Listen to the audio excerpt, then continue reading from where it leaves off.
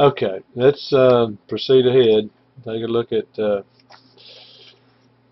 this open feed water heater. Okay, I'll do this. Let's see what we can do. Insert, put some kind of a shape on there. There we go. So that's not too good because you can't see anything, but let's change it to um, a nice red line with a dash. And that's the way we might draw a control volume around this. And the idea is that we're going to write the first law for this device, and we're going to look at everything that crosses the control volume, heat and work as well as any energy flows. And the total of all of that has to add up to 0. So first of all, we assume this feed water heaters are adiabatic, that there's no external heat transfer. They're well insulated. So what the first law will say is that the mass flow rate coming from state 8, Y times H8, plus the mass flow rate coming from state 4 times H4 is equal to 1 times the mass flow rate F5. So notice that if this is the full flow, 1 coming out here, then and this is Y, the fraction coming here, then the flow rate here is 1 minus Y. And that may not be immediately obvious, but we could find that out by backtracking through here and looking at the fact that we've got 1 minus Y minus Z coming in here, but then we add to it Z, and so when we add 1 minus Y minus Z plus Z, we get 1 minus Y. So this is 1 minus Y flowing in this branch here. Okay, so all of that said, I think we can try to put a control volume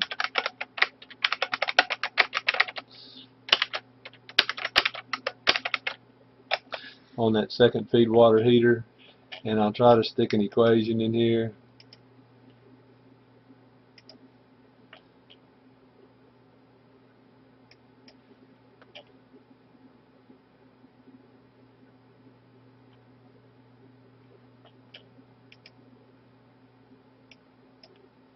Okay, and so the equation would say that Y times H, yeah, I got to go back. What H is at? 8. Y times H8 and 1 minus Y times H4 plus 1 minus Y times H4. And when we put those together, that has to equal to 1 times H6.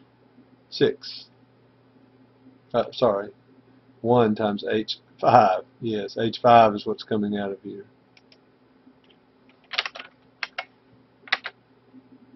Okay, so if we fill this out, it looks like that. So what? Well, this gives us an equation that we can solve for Y, and hopefully I can do that.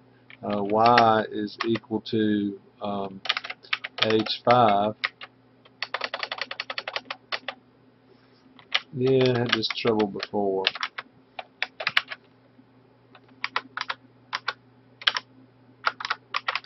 Y is equal to H5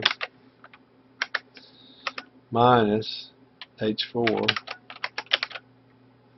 divided by H8 minus H4.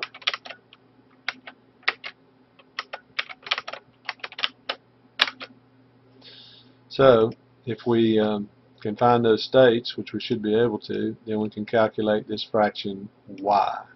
So let's see if we can do it.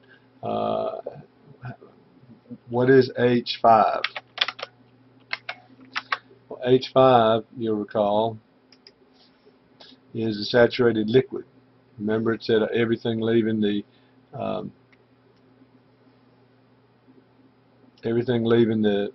the feed water heaters was saturated liquid. So we have saturated liquid there. So that's going to be HL as a function of the pressure. And what pressure do we have there? P5. How about that? So that's H5. What about H4? H4 is a little bit harder. H4 is what's coming after this pump. So let's wait on that. What about H8? Well, it's a little bit harder too. We're going to have to find those independently. Do we know condition 3? Yes, we know condition 3. So it's saturated liquid at 200 kPa.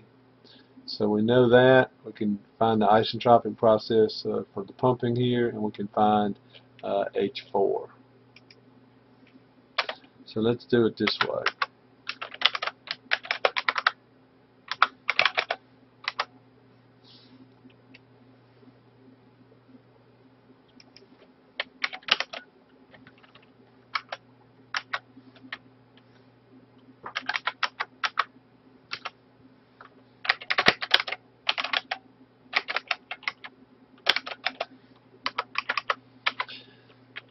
This is equal to the same thing, except this is P3. But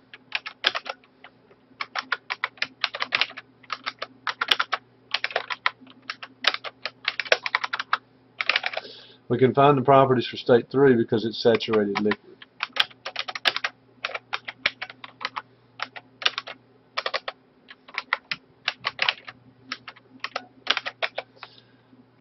But now we need to find the state 4. So the way we'll do that is making use of the isentropic process in the pump. Probably ought to do this the old-fashioned way every once in a while, but remember, the other thing we can do is find the work for the pump as integral of VDP, and then we can find H4 that way. Let's do it that way, just to mix things up a little bit. The work in the pump 3 to 4 will be equal to the integral minus VDP, but I need V3, which is the specific volume.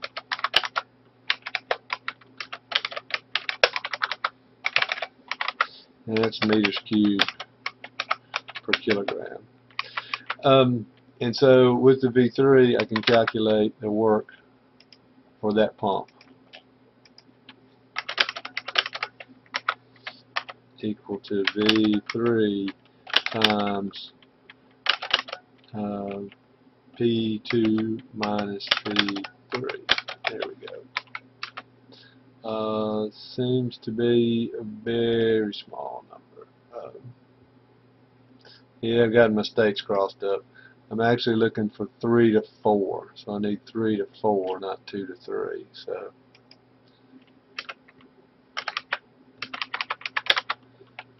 3 to 4.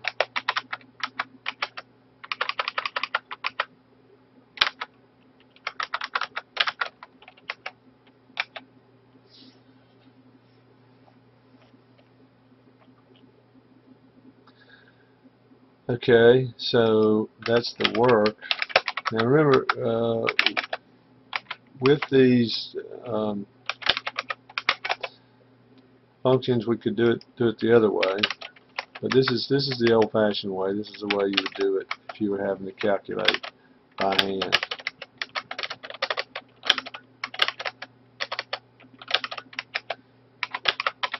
Let's make sure we've got the right values here, and yeah. So now we've got H4, we've got H5. We need to find H8, and in order to do that, we need to find H7. Well, the enthalpy coming out of the boiler is specified by the pressure and temperature. And so we know that pressure, and we know that temperature. The only problem is we haven't defined what that temperature is.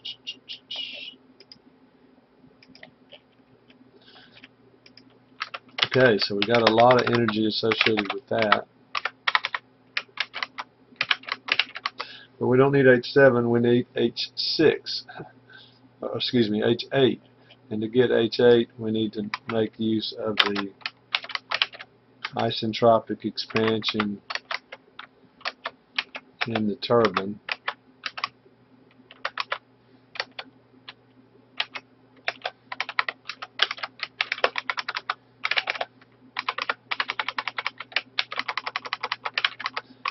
And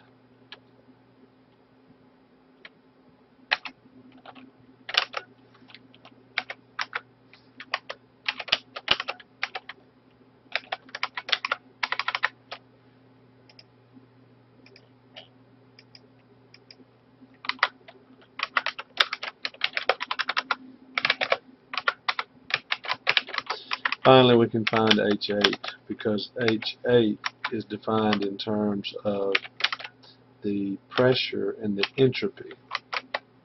The pressure is the pressure 8, and the entropy is the entropy 8.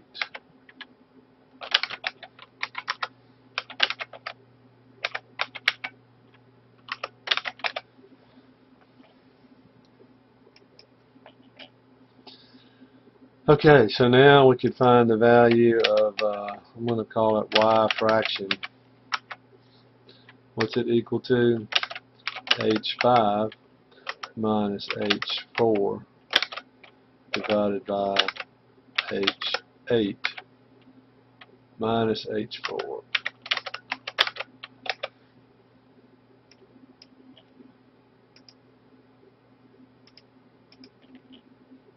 So about 7% of the flow needs to be extracted there. And we could show that as a percentage, sure.